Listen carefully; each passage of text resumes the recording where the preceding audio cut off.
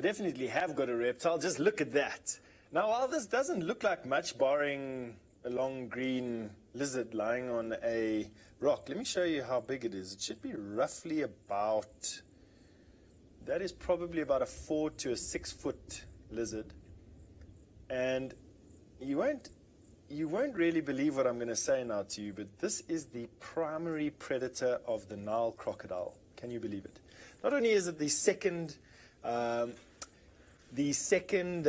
longest lizard in the world, behind the Komodo dragon, and growing up to a maximum length of about 9 to 12 feet. But these guys specialize in hunting for crocodile eggs. And although not much can tackle a 2,000-pound crocodile, and nothing much does, barring other crocodiles, the vast majority of crocodiles are killed in their first couple of weeks of life, and that includes life in the eggs. And a vast portion of those eggs are dug out and eaten by these water monitor lizards. And isn't the adaptations on this lizard fantastic? So let's just go forward a little bit and have a look at the front claws.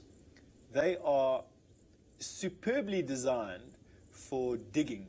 As you can see, massive forearms and very, very robust claws on the end of those forearms make climbing up mud banks, on sand, in trees and everything that much easier. And then of course scraping away at the sand where the crocodiles lay their eggs, for those of you who didn't know, in the sand, about 2 to 3 feet deep.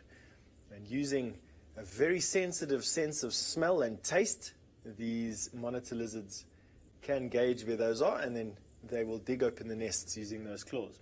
Let's move down the body a little bit, because there's a few other very cool adaptations on this lizard.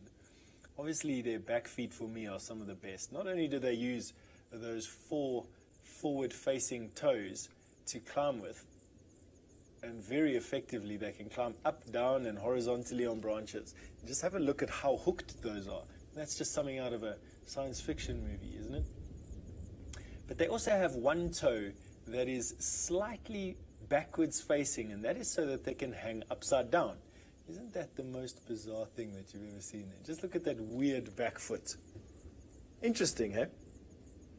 And then they've got another adaptation. Their tail is flattened dorsoventrally, which means that it's flattened like you were pushing your hands together, and that is so that this lizard can swim. An exceptionally gifted swimmer, and you can have a look at how much movement they can generate on that tail. It can swim very, very fast.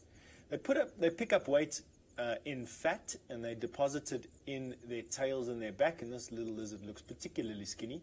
I can imagine that it could do with a meal or two. Anyway, what we're going to do is leave this lizard to carry on sunning itself. That's what it's doing.